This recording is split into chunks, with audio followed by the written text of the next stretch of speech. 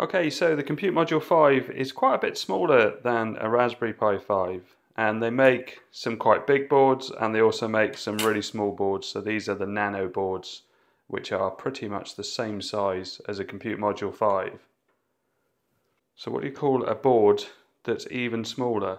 So this, as you can see, looks pretty basic, but it does perform one very clever task.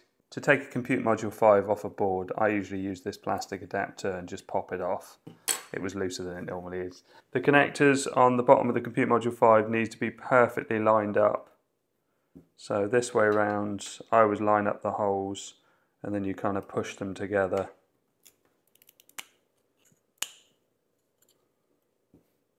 And that's it. We now have a Compute Module 5, but with a replaceable interface underneath.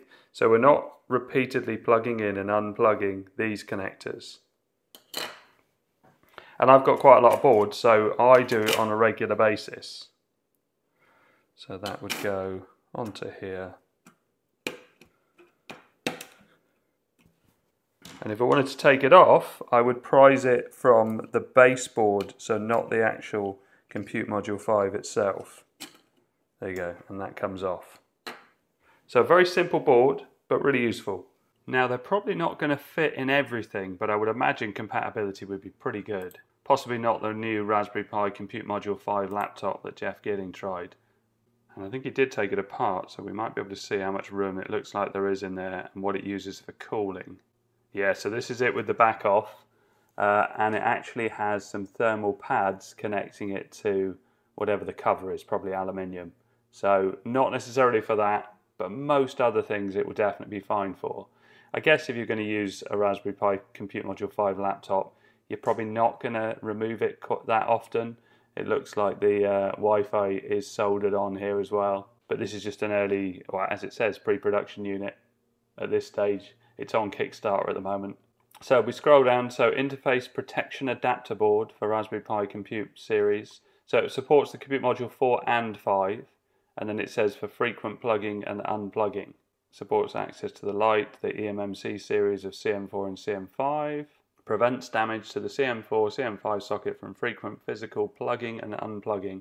Suitable for applications that require frequent connections. So I do quite often test out Compute Module 5 boards and devices and cases and things like that, so it's going to be handy for me. And you can see it also works with the LuckFox Core 3566, so that must be a Rockchip variant.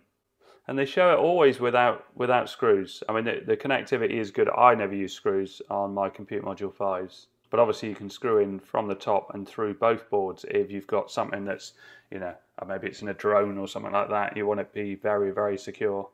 And some close-ups here. As I say, very basic because it is just passing on those connections. Now I did try and find some information. It's funny because I tried AR on my iPad and it said that it was suitable for frequent connections, but they don't say how many times.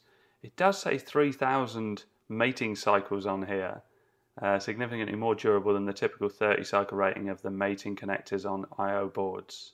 According to the Raspberry Pi forums, will it take me to the post? So here's where it's from. So it's talking about the specific connector, a high-rose, is rated at 3,000 cycles versus typical 30 cycles.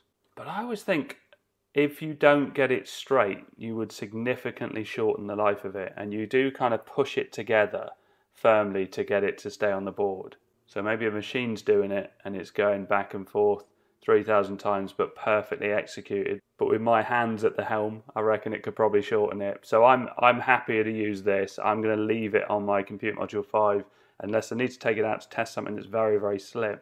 And it says here, we use regular connectors to get between 500 and 1,000 insertions, but we do have alignment location pins to ensure the boards go on straight.